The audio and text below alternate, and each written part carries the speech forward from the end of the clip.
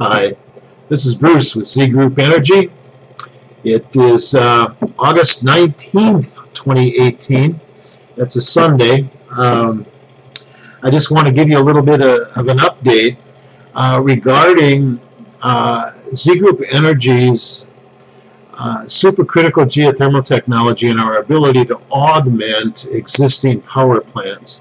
Now, we've talked about this in the past. I've mentioned it in other videos, but I've never done a video exclusively about that, and I just want to bring those that are interested in supercritical geothermal energy harvesting how this works, because it's an interesting capability.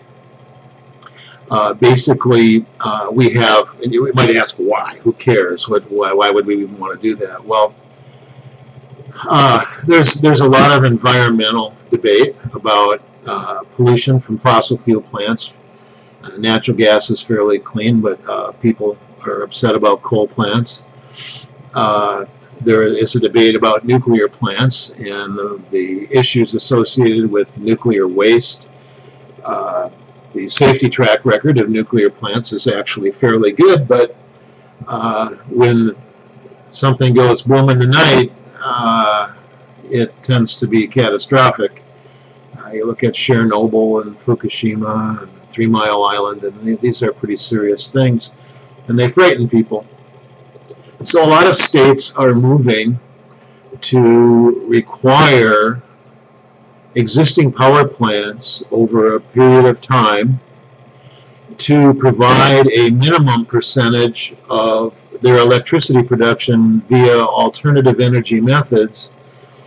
Alternative, more specifically, meaning sustainable energy, renewable energy, clean energy, that sort of thing. And our supercritical geothermal technology fits and qualifies for those sorts of terms. Sustainable, clean, our only environmental emission is clean water, and certainly renewable, not to mention cost effective. So basically, let's suppose that we have a existing power plant. Let's just pick on coal. Let's say it's a coal plant.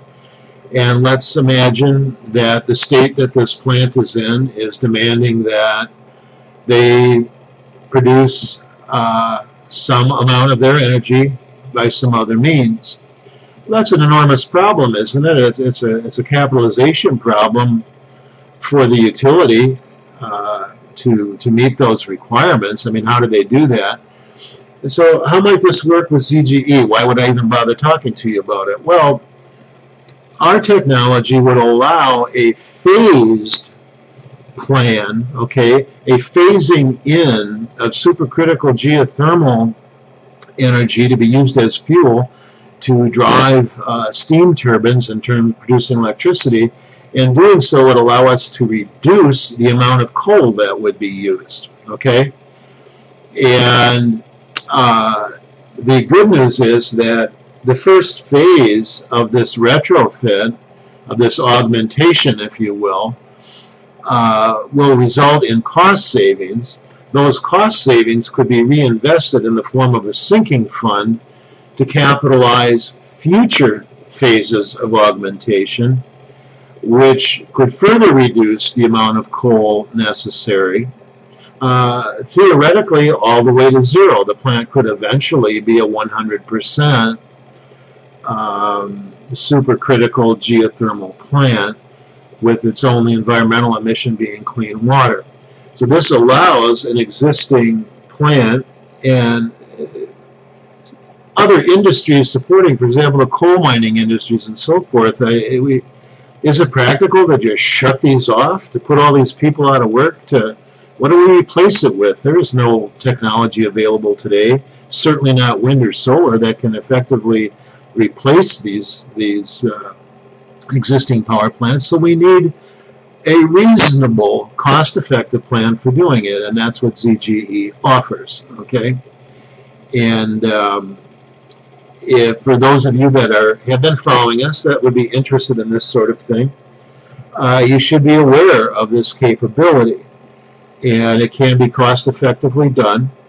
And It's something that we think the power industry should be aware of and should at least be looking at. If you'd like more information regarding this, you could go to our patent and look up our Claim 4.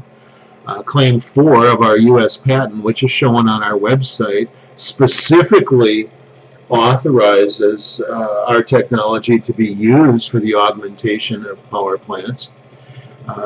In theory, the augmentation could be done directly, but considering supercritical temperatures, which are temperatures above 374 degrees Celsius at pressures upwards of 221 bar as a minimum, I'm not aware of any existing power plants that have been designed to withstand those kinds of temperatures and pressures. So augmenting directly is probably not a very good idea at all. So the augmentation would actually be done by adding heat, supercritical heat, to the boiler.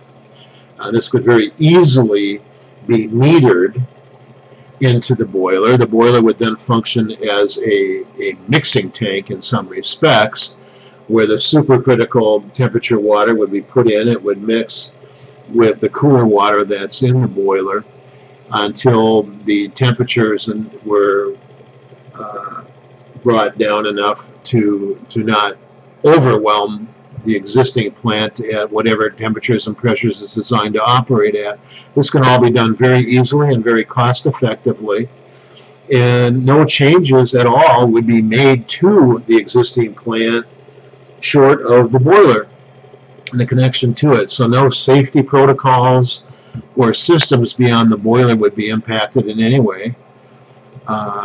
So that's not really a concern with this sort of augmentation. Anyway, if you'd like to learn more about this, please feel free to contact me at www.zgroupenergy.com. I'd love to hear from you.